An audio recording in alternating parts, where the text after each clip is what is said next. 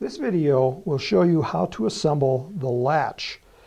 Now this is what the latch looks like, and it's made out of 3 parts.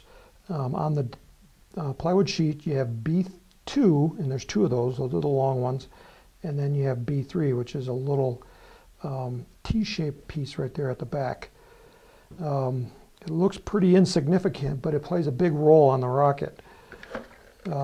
Here's where the latch is on the rocket. And what it does, it acts like a little cam. Hopefully you can see this on the video. You can see that it's activated with a little rubber band that goes to the bottom of the fin and then across the latch. And the latch just runs along the curved portion of the leg until it gets into that little notch.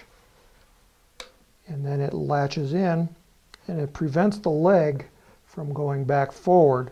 So when the rocket lands, the leg is down, it's staying down. And then to unlatch it, you just push the latch forward and then rotate back up, and then it will run along the side, again, that curved edge. So again, it slides along and then latches in position.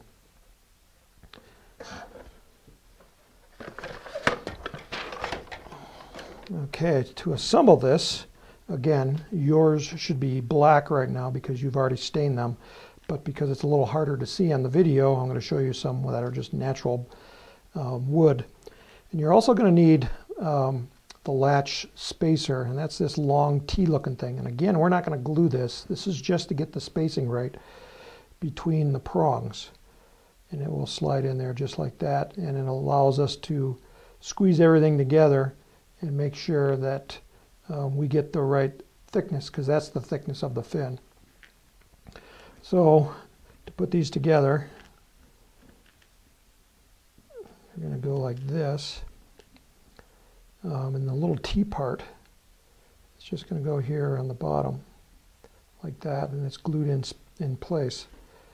So I'm going to put a little bit of glue right here, and then into the little pocket right there. And the same on this side, except we have to reverse it. Right there, and then right there. And then this just drops in like that. And we'll put it into the other side.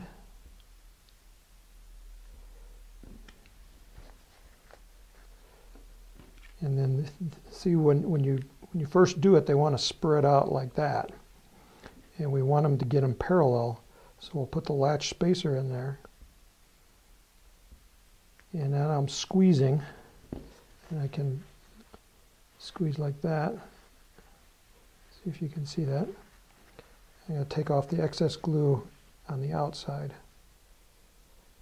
Now, it doesn't seem very strong, but until we put it onto the fin, it's going to be pretty weak. So be careful with this little piece, because otherwise you're going to re-glue it again later. Make sure that everything is squared up. So push hard down here like this, and then this way. And make sure that you don't glue the latch spacer in there.